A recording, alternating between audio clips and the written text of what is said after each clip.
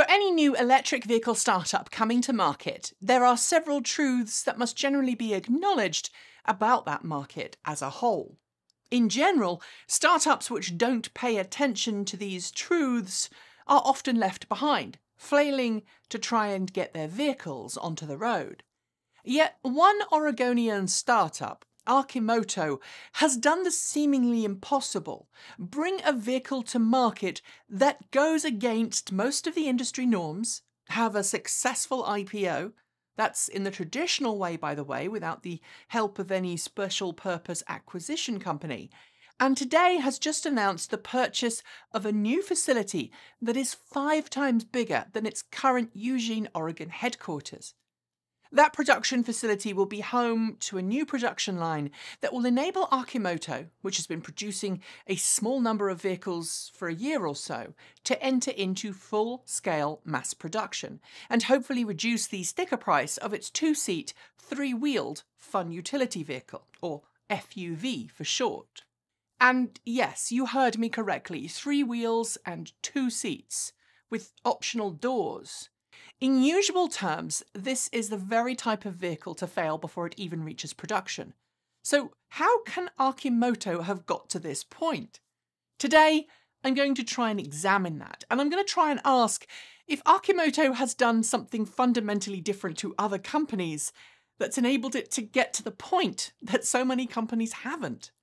Let's start by looking at some of those unspoken rules or norms that Arcimoto seems to have just completely broken and ignored, while others have failed for doing so.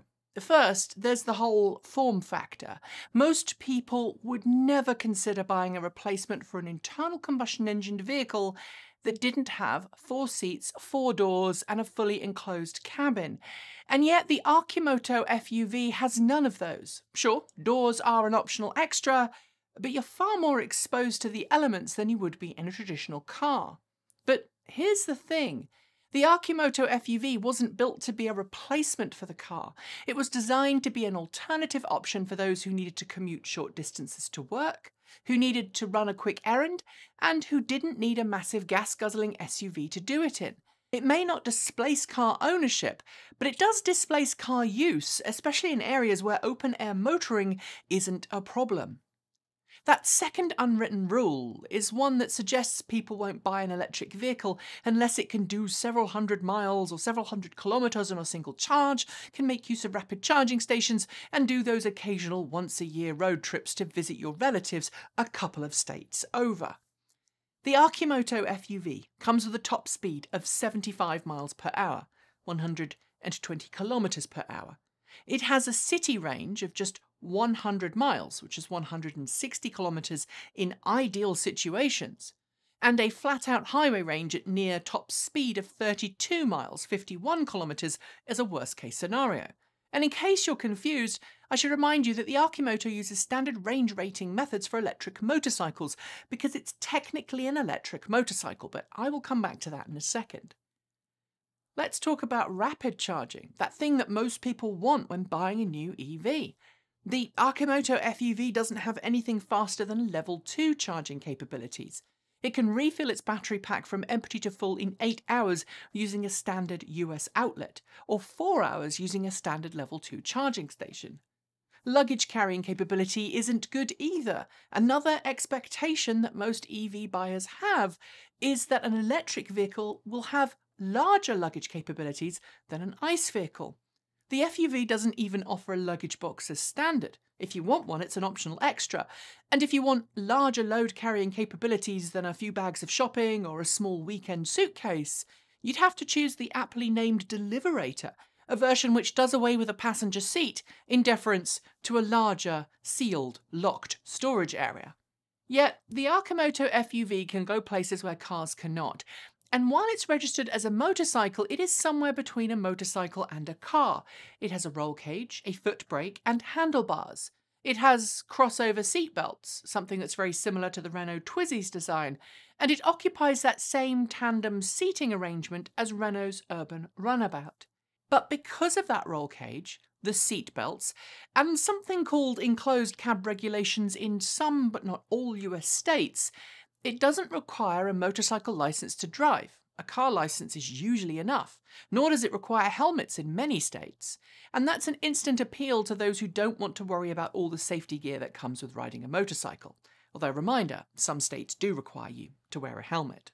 That roll cage, roof, and optional extra doors also reduce your exposure to the outside elements, and unlike a motorcycle, where you really need a two-way radio to easily communicate with your passenger, conversations are possible when you've got a passenger in the FUV.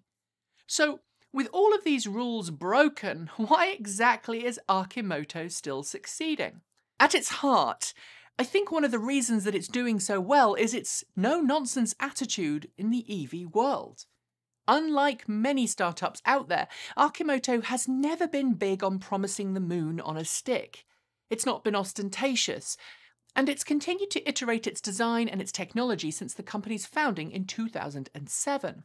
It's kept itself lean, and it's continued to iterate during its early days, and that's meant that it's avoided a lot of the high cash burn that so many startups experience in their first few years of life, a high cash burn which ultimately usually ends the company.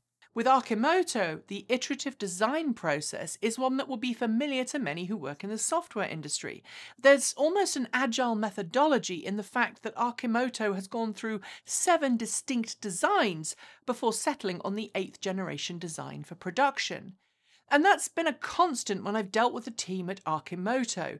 The company has remained true to its original core values, and it's upgraded designs as technology has improved. And while it's been forced to push back plans and delay launches, it has remained, from what I can tell, a small, devoted, engaged team. It's been very clear about its goals and very clear about its technology. It's not focusing on producing a vehicle that's faster or more capable than anything out there. It's focusing on a vehicle which brings the utility benefits of offering a reasonably narrow-tracked, yet long wheelbase three-wheeler in a 2+1 configuration. Arcimoto has also been happy to be brave about its decisions. At one point, it toyed with the idea of a fully enclosed vehicle, the so-called Arcimoto Pulse, but doing so added complexity to the design, added weight and cost. And while not everyone likes the handlebar setup of the production FUV, it's allowed the company to simplify its design further and avoid some nasty regulatory stuff related to having steering wheels. Mark Frohnmayer, Arcimoto's founder, was a game developer before starting up Arcimoto, and I think that software development process influence is most certainly as obvious at Arcimoto as it is with Tesla and Elon Musk. In the rare conversations and interviews I've had with him, he's more interested in a positive product that actually does what he says it will, not hyperbole, ostentatious claims, or self-importance. He's proud of what the team has accomplished, and he's modest. Moreover, like a good leader, and not like many startup CEOs out there, Mark's role seems to include problem-solving and cheerleading, delegation, and most importantly, an ability to know what he does and doesn't know, and a willingness to learn and take advisement from others. The fact that Arcimoto has brought in Sandy Munro of Munro & Associates to figure out how to iterate its design, how to improve cost-effectiveness, and how to prepare for cost-effective mass production shows that Arcimoto and its leadership knows what it does and doesn't know. In a similar way, Arcimoto recently added Galileo Russell of Hyperchange TV to the board of directors of the company. While I personally have some pretty strong feelings about Galileo being on the board of directors of a company, while presumably continuing to comment on the wider industry as a YouTuber, that is personally, I think, a blatant conflict of interest as far as I can see, it again shows that Arcimoto is willing to bring in people who feels that it will help expand and grow. And the aforementioned concerns notwithstanding, I think Galileo will be a really good fit to help Arcimoto. While we're on the subject of leadership, Mark has operated as the company's CEO since its founding.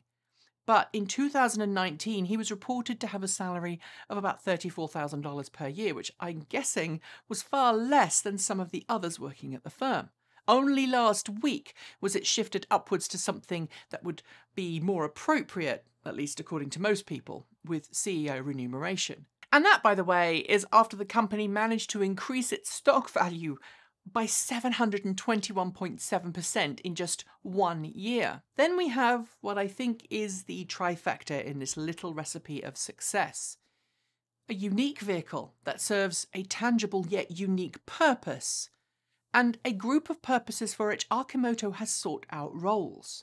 The Arcimoto Deliverator, a vehicle which it has already contracted with DHL to supply, is the perfect last-mile delivery solution.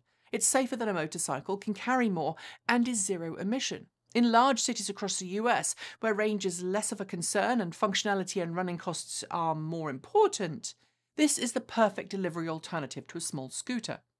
The same could be said in the pizza delivery business, where Arcimoto's Deliverator is large enough to carry a sizable pizza oven to keep pizzas warm.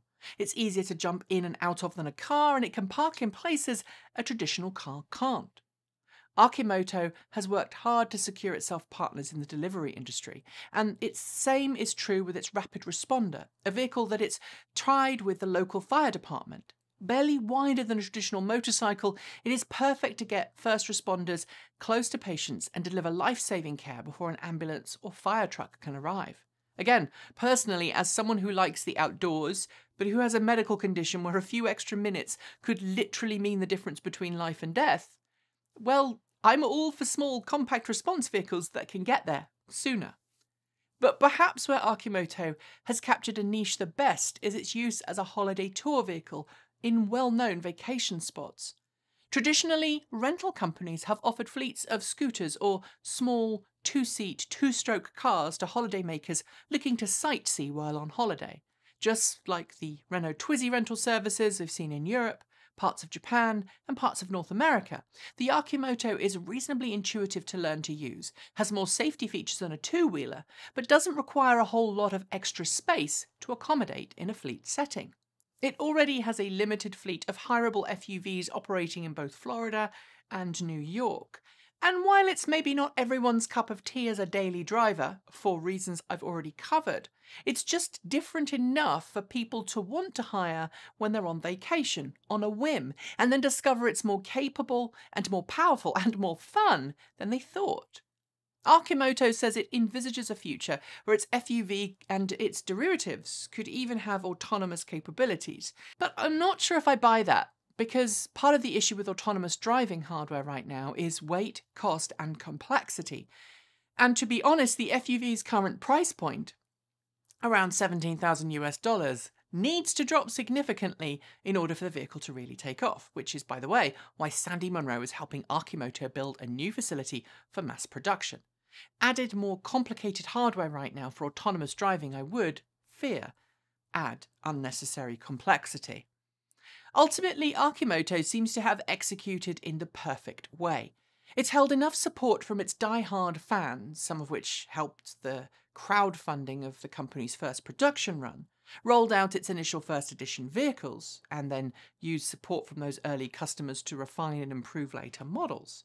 It was even able to go through an IPO without going through any of those crazy reverse mergers. Its CEO is grounded and not prone to flights of fancy or over-the-top claims, which is something that some other startups really should try and emulate. I just hope it can scale, but that is a completely different challenge. So far, it has defied the auto industry odds. I want you to tell me below if you think it will continue to do the same thing. That's it for today. As always, thanks to the folks on my right for being our $15 to $49 a month Patreon supporters. Special thanks to our $50 a month Patreons, that's John Lyons, Regine Fellows, Jeffrey Songster, Anonymous Freak, Paul Conway, Laura Sandborn, Anthony Coates, and Tesla in the Gong. And our deepest gratitude to our $100 a month Patreon supporters. That's Marcel Ward, Reggie Watts, JP Fagerback, Sean Ueda, Will Graylin, and Ian. You can join all of these amazing Patreon supporters by following the links below, or you can send us a donation through Ko-fi or Bitcoin. You'll also find a link to our free Discord server, so sign up and come and join in the fun. And if you're in need of some swag, please do check our merch store over at Redbubble. After the names are finished scrolling, you'll see a new suggestion for a video to watch, so please consider watching it if you haven't, and I'll be back very soon. Thanks for joining me, and as always, keep evolving!